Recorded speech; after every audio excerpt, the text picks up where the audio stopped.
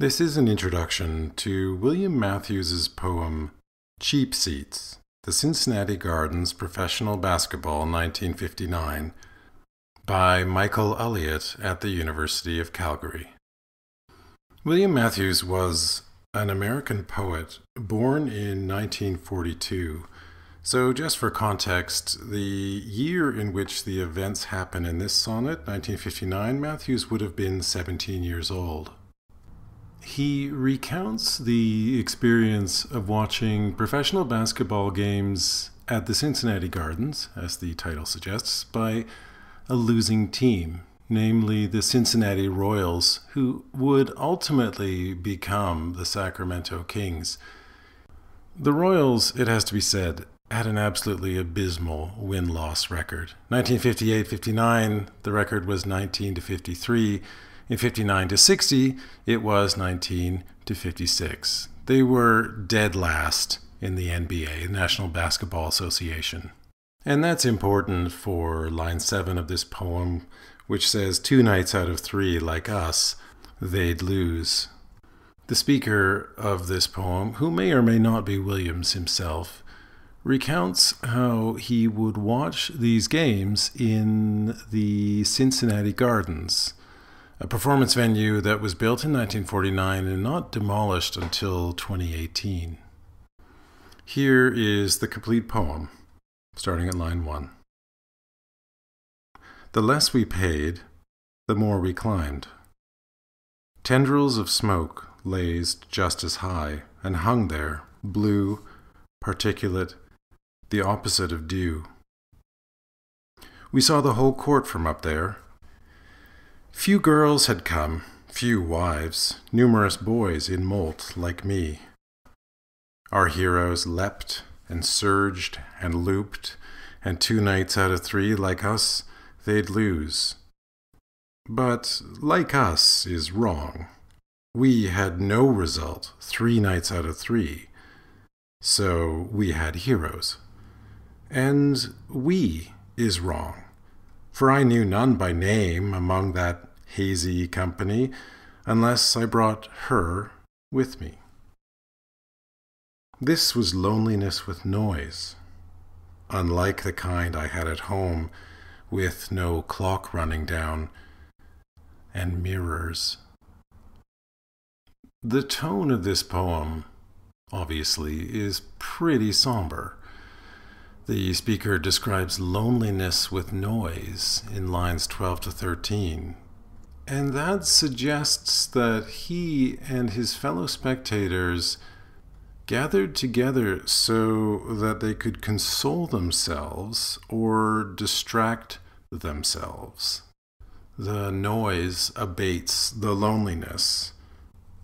The clock that runs down in line 14 at least suggests to them that there may be suffering and there may be loss, but it will ultimately come to some periodic conclusion or pause.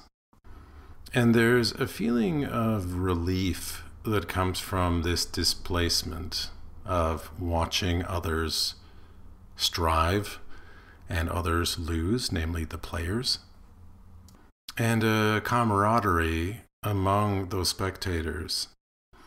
Even if, as Williams does, he questions how well they really knew each other, not even exchanging names, for example. I feel like it's fair to say that a tone of loss is also all the way through this poem, not just of losing games and of losing romantic overtures, but also loss of the nameless her in line 12, whom the speaker has presumably lost, hence the loneliness, or with whom he is miserable. He has no clock to denote an end to their misery. What the speaker appreciates about the games, as I said, is the clock, that sense that something will come to an end or there will be a sense of purpose. And what he dislikes about his solitary home life are the mirrors. He dislikes them because they require him to look himself in the eye, to confront something unnamed, something about himself, maybe his own unattractiveness, maybe just his state of solitude. It's not clear. It's not explicit. And that's kind of the beauty, or the weight, I suppose, the sad beauty of that last line, that last word, rather. The word mirrors. The reason I'm calling attention to a single word, and not for the last time in this introduction, is because certain literary critical arguments depend very heavily on the quotation of exact words, the exact words that a poet has used to express an idea, whereas other arguments of literary critics depend just on paraphrasing or talking about ideas that the poet has introduced or discussed without citing the exact words that they have chosen to express them.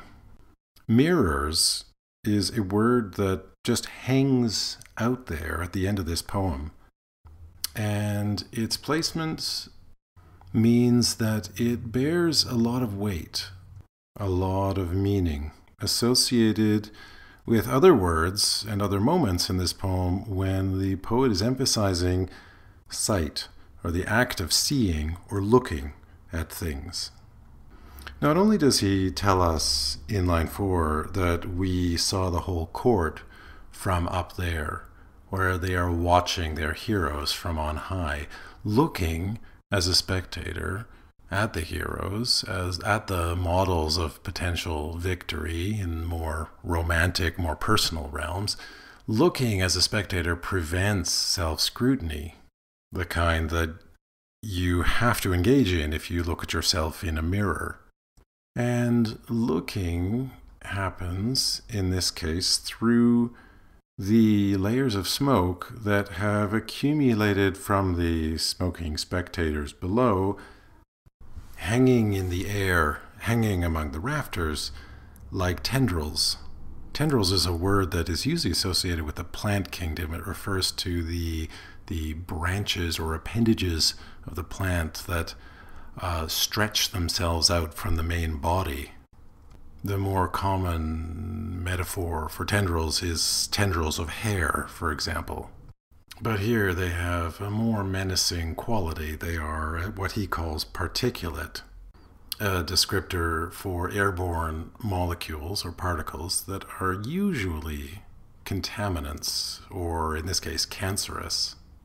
The other interesting descriptor for the smoke is that it lazed. That means it, in line 2, that means the smoke rose and it lingered there among the boys in molt, as he describes them in line 5. Molting is an interesting word choice. It's a process that we usually associate with animals when they're shedding skin or feathers or fur to make way for new growth.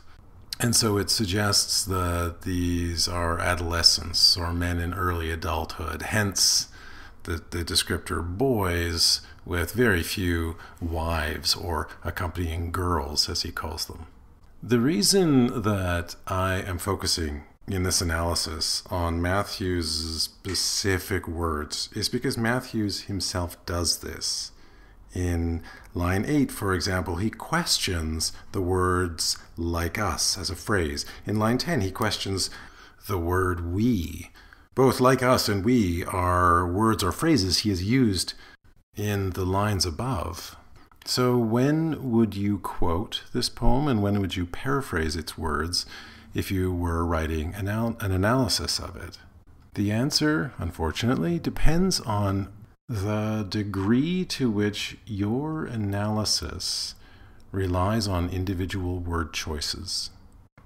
So, for example, let's say you wanted to make an argument that the smoke is a symbol of this enervating or draining kind of feeling of malaise or discontent or rootlessness or something in the adolescent's habits of self-distraction that encourages them to look outward toward the heroes on the court and outward from themselves, as they would see in mirrors, and outward from even the fellowship, the fellow feeling or companionship that they might get from knowing so much as each other's names. If I were to make that argument, it would very much rely, I think, on the two words that I've circled in my copy. In line 2, it's the lazed, smoke lazed just as high. And in line 11, that hazy company. There is something lazy about this rising smoke, just as there is something hazy about their refusal or disinclination to meet each other's eyes or to introduce themselves to each other. And I could say more about that if I wanted to, but the point is that that's the kind of argument that requires quotation. The kind of argument that doesn't require quotation, however, might be, say, something about the similarities between the heroes and the spectators. The heroes are heroes, the word that he uses twice, by the way, in line 6 and in line 9. They are heroes because they are moderately more successful than the spectators. But in order to make that argument, I don't need to specify precisely that the players win 1 in 3 times and the spectators don't.